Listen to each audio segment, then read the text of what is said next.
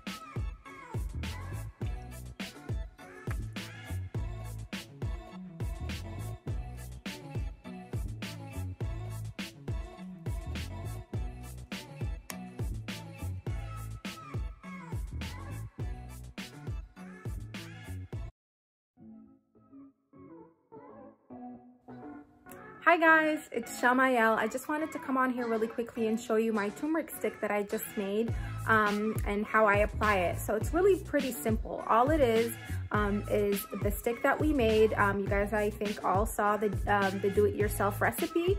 And what you're gonna do is you're just gonna go ahead and apply it to your skin or lips. Anywhere that you have hyperpigmentation, this is great for. Just a disclaimer, I just did a TCA peel 2 days ago, so my skin's really leathery and it's like, it's gonna probably peel tomorrow, as you can see, especially under my eyes. And I have been applying this to it, so you will see some residual residue from when I applied this this morning. But I'm gonna go ahead and show you on top of it. I didn't wanna have to wash my face again. Again, as I mentioned, my skin is still recovering from my TCA peel, so I wanted to keep the face washing to a minimum. But anyways, here's the stick. You're gonna apply it like you would normally apply chapstick. So here we go.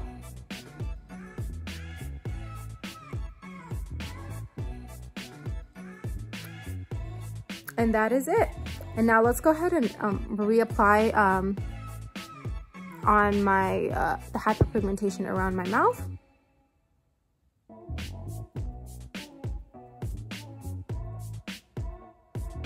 Do you see how much it's a little bit yellower now than it was earlier? Right here.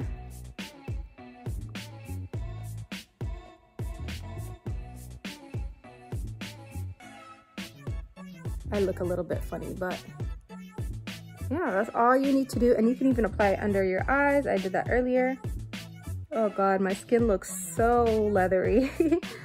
And this has been keeping my skin moisturized though. Like, I've noticed, like, where I've applied it, my skin feels a little bit more moisturized. Obviously I didn't apply it here and it feels a lot drier. So yeah, I'm not going anywhere. So this will eventually absorb into my skin and my skin will just absorb it and it will be super moisturized. It's gonna help with the hyperpigmentation. I was also thinking about using it as like a, what is it called? Those sticks that you use to, a color corrector. So I'm hoping to try it out one day once my skin's all done peeling as a color corrector under makeup to see if it would help with like the redness. So I'll keep you guys posted on that. Guys, I forgot one thing, and one really important thing about the stick that I made and why it's important. The reason why I chose to make that stick the way I did is for my nails, actually, because as much as I love turmeric products, they tend to stain my nails. And as you can see, probably in all my videos, I like to keep my nails bare and just clean, and I want to keep them as white as possible. And as most of you guys know, turmeric is very staining. So that is why I wanted to put it in this kind of chapstick container where I didn't really have to touch it or mess with it with my hands too much. So that is the main reason why I wanted it that way.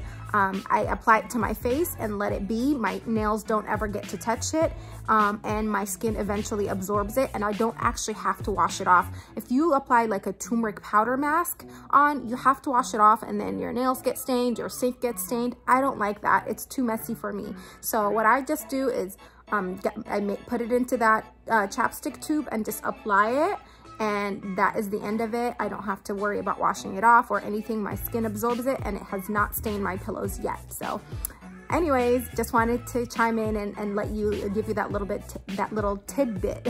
Can I talk? All right, thanks guys, bye-bye.